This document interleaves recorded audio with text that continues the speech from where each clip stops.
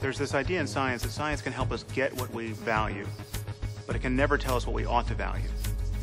And that's something that I'm challenging in this book. Well, when I think about questions of right and wrong and good and evil in universal terms, I think in terms of a moral landscape where the peaks correspond to the heights of human happiness and the valleys correspond to the lowest depths of misery.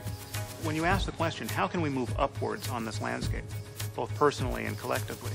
Clearly there are right and wrong answers to that question, and these are answers because human well-being emerges out of our biology and out of our sociology and out of the way the universe is altogether. These are answers which in principle science can discover. What I'm hoping readers find in The Moral Landscape is a context in which to think about really the deepest questions in human life in universal terms.